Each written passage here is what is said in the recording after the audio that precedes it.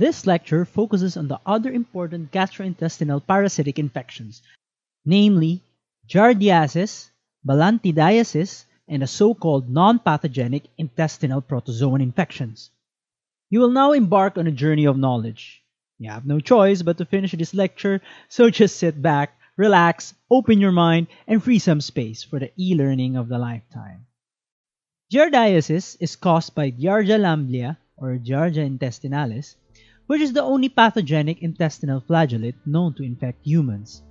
It has two morphological forms, namely trophozoite and cyst.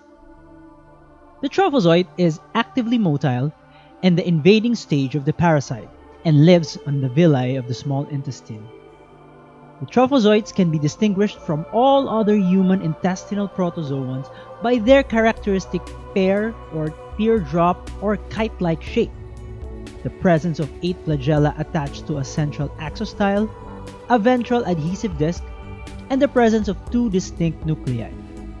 The cyst is inactive, non-motile, and non-invading stage of the parasite and responsible for the transmission of the disease to others through the fecal-oral routes. Cysts are ellipsoidal and usually contain 2 or 4 nuclei, and the axostyle and even the flagella can sometimes be seen inside the cyst. Take note of the morphologic similarities and differences of a cyst and a trophozoite. Please watch this short YouTube video of what Giardia looks like under a microscope.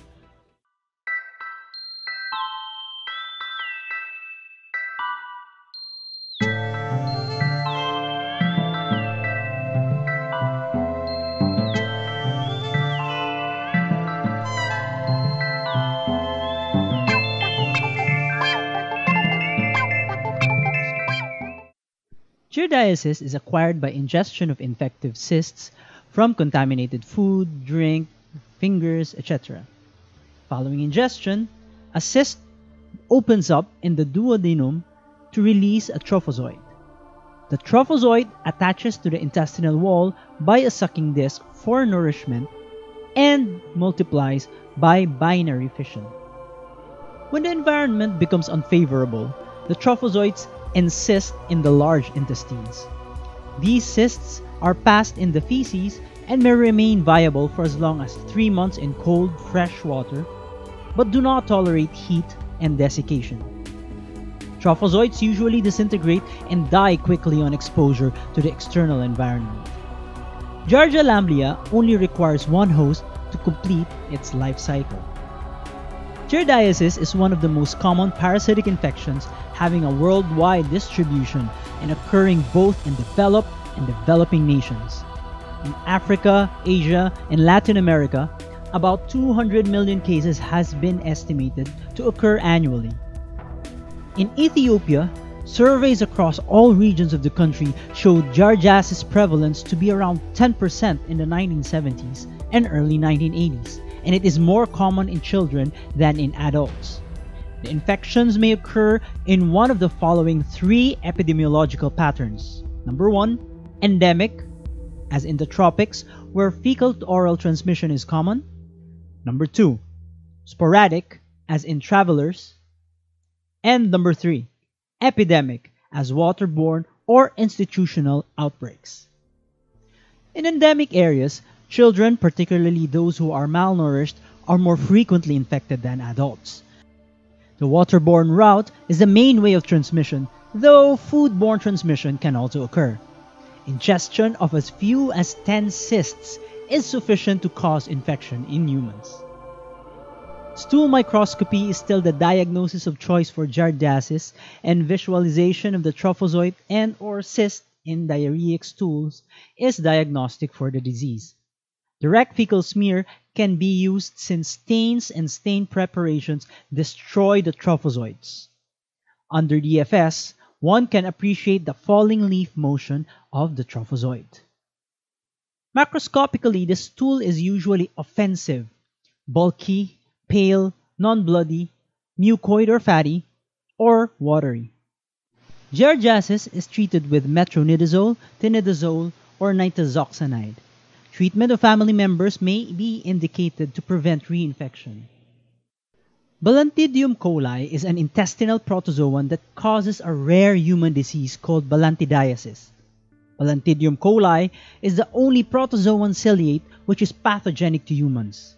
Under the microscope, it exhibits a characteristic rolling motion. Acute balantidiasis is characterized by gastrointestinal signs and symptoms with explosive diarrhea. Sometimes, fetid breath can be observed from the patient. Complicated balantidiasis can lead to ulcers or even perforation, leading to peritonitis. Extraintestinal symptoms include urinary tract infections and vaginitis. This disease is more common in pigs, thus, people working with pigs are the most at-risk group. Infection is gained through the fecal-oral route, particularly with contaminated drinking water. The parasite naturally lives in the cecum and colon of humans. Please take note of the morphological characteristics of the parasite. Take note of the large kidney-shaped macronucleus on both forms, as well as prominent cilia and cytostome in trophozoites. Stool examinations may yield trophozoites most of the time, with cysts being seen infrequently, usually in dehydrated stools. Please Google tenesmic stools and share your findings in the comments below. 3 medications are often used to treat Balantidium coli: tetracycline, metronidazole, and iodoquinol.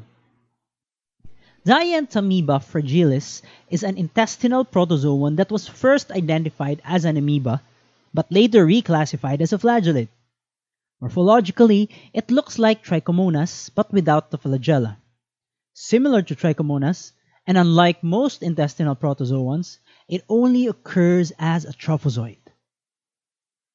Dientamoeba fragilis usually resides within the large intestines, where it causes intermittent mucoid diarrhea, colicky abdominal pain, abdominal tenderness, bloating sensations, and flatulence.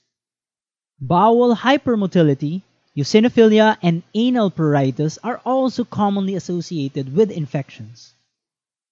Unlike most intestinal protozoan, Dientamoeba fragilis infections are also common in developed countries such as Germany and Holland. Some literature states that D. fragilis can be found in enterobius eggs, which are transmitted via direct human-to-human interactions.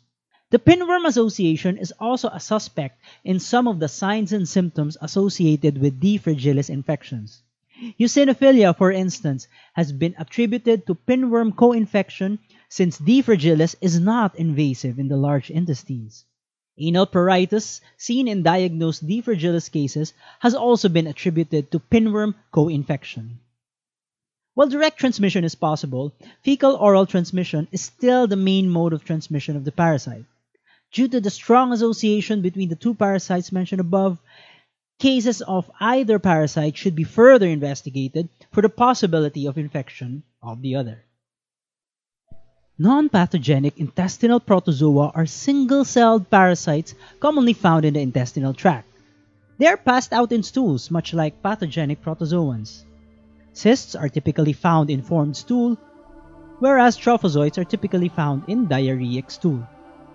Humans get these organisms when they ingest food or water contaminated by stools of other infected individuals. The non-pathogenic intestinal protozoa include Chylomastix meslini, Endolimaxnina, Entamoeba coli, Entamoeba dispar, Entamoeba hartmanni, Entamoeba puleki, and Iodamoeba bushli. Entamoeba coli has 1 to 8 nuclei, usually more than 4, with eccentric karyosomes. Endolimaxnina is very similar to Entamoeba coli, but with 4 nuclei. Iodamoeba bushli has a large glycogen mass or vacuole. Entamoeba dispar is morphologically similar to the pathogenic Entamoeba histolytica. However, it is considered as an intestinal commensal and is not capable of causing invasive or extraintestinal complications. These organisms do not harm the body and are never associated with illness, even with people with weak immune systems.